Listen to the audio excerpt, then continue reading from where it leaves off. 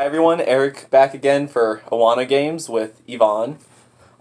So school's coming up, it's end of, the school year just about, and it's really hot outside, I've noticed. So we're going to do another inside game, and this is a simple one I'm sure most kids have played. I know we played it as kids. It is called Dots and Boxes. So the first thing you need to do is get a piece of paper and draw a dot grid on it, sort of like this. Or you can print it. It doesn't have to be this big. It could be smaller, bigger if you really want to. That'd be a long game. And that's the first step. And the second step is you can play, I think, with any amount of people, can't you? Yeah. Usually it's 2, but you can really play with any amount of people. And it helps if everyone has a different color, pencil, marker, crayon, whatever.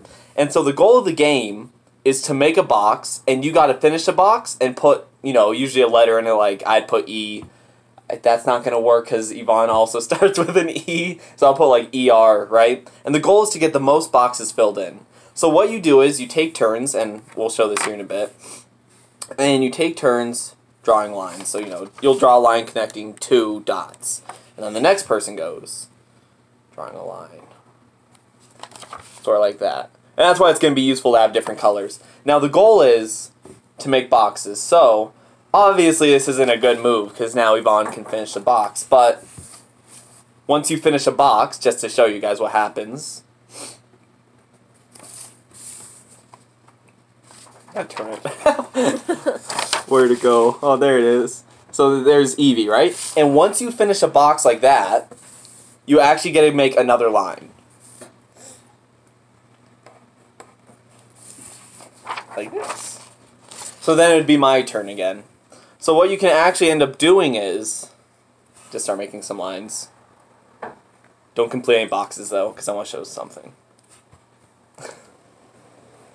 The heck? Okay, so there. So now what you can accidentally do, and it's a good strategy too, is you can actually end up with multiple boxes like this. Then you can finish one box, and because you get to go again, you can finish another box. Wow, I'm really doing bad. And that's the overall game, and then at the end you count the boxes to see who has the most boxes. Yes. This grid might take a bit. Usually you can do a smaller grid beforehand. And I should also mention you can place a line anywhere on the thing. So, for example, you don't have to place it near the rest of the boxes. You could have something like this, which would be kind of a slow game, but that's how it goes. And overall, that's the game, and I hope everyone has a good week till next AWANA. Thanks. Oh, you should stop it.